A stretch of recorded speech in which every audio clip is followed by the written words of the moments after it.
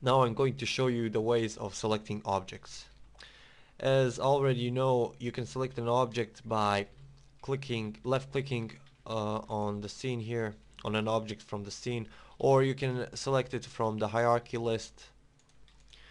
There's another way to group select it is by holding your left mouse button and dragging it to catch those objects you want to select, like this.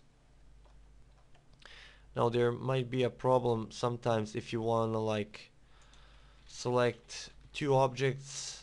Let's say you want to select these two objects, but when you do this you select all three of them, and there's a way to select only these two objects at the same time. To do so, you're gonna do like this. Now I've opened up the on-screen keyboard. So you hold CTRL, then you select the target you want, then you select another target you want. Now as you can see here, you have selected two targets, objects. You can select, let's say, this here as well. And if you don't want some target, you have, let's say you have selected a target you don't want to select, you can easily deselect it by left clicking on the selected target. Let's say you have selected a cylinder here. Now you have deselected it. There's another way you can also do it by hierarchy list here. As you can see, I'm selecting all of these targets, objects.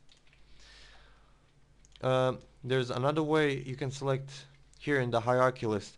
Let's say you want to select all these objects here, or from here to here. All you need to do is you click on the object you want to start from, you hold shift, then you click where you want to end the selection. So you have selected from here to here on this way, and you can easily deselect it. Let's say you don't want this here, you deselect it, or like this, starting from here, starting from here, ending up here, and you don't want this here, you can easily deselect it. Another way is, let's say you want to select all of these objects. You click on the scene, you hold CTRL plus press A. Now you have selected all of these objects. The same goes as for hierarchy here.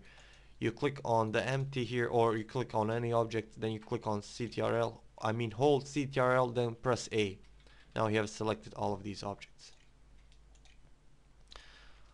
Also, let's say you have created an object and it's lost, you don't know where it is. Now you look around, you can't find the object, but you know it's here.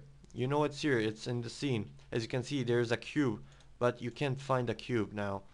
You look all over and you can't find it. Well, you don't need to waste time.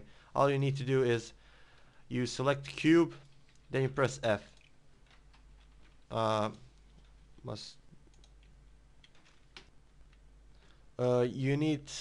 You need to move your mouse to the scene. I can't do this like with this on-screen keyboard. So you press this button here, but you must move your mouse on the scene like this.